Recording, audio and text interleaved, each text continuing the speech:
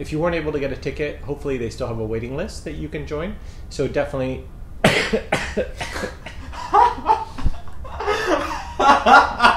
The author life is not always glamorous. Hey, I'm Soman, and I was fine before, but something went down the wrong pipe right as we set up the camera, so now I sound like I have COVID. I am leaving for London tomorrow for the UK book tour, and funny story, I was supposed to leave on Wednesday a few days ago and go to Wimbledon and have this kind of fun vacation. And I got to the airport and it turns out I had taken my expired passport instead of my real passport, and they rejected me. And so I realized, you know what, let me just stay in New York for a few more days and work, and I won't get to go to Wimbledon and do any fun stuff, but I'm still coming. So starting Monday is going to be the big UK tour. I'm going to be doing a ton of school events. Those are not open to the public, but there's going to be public events at Waterstones Birmingham and Waterstones Liverpool, and there are tickets available for both of those.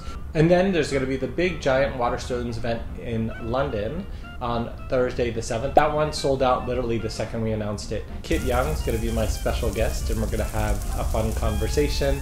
In addition, there's going to be tons of members from the School for Good and Evil cast, and we'll have pictures and video and all kinds of fun stuff from that event in case you can't go. And then I'm also going to be at YALC, London's Film and Television and Book Comic-Con on Friday. You can still get tickets for that at the link in the bio. So that's my big UK tour, and then I'll be back in the US. And then I'll be attending San Diego Comic-Con later in July, where School for Good and Evil is going to have a special spotlight and a big event where we're going to be giving away movie posters to everybody who comes to the event. So you're definitely going to want to be at that. It's going to be sort of this big opportunity to watch some exclusive footage from the movie and get all your questions answered and really sort of launch the big sort of run-up to the School for Good and Evil movie coming out this fall. So that's it, and I just wanted to say I hope you guys are enjoying Rise. The reactions so far have been awesome, and I'm enjoying writing the sequel right now, which will come out next year. That's sort of my big focus, and then I'm going to start working on the Beast and Beauty pilot for the television show after I get back from the UK. So this summer is going to be about writing the Rise sequel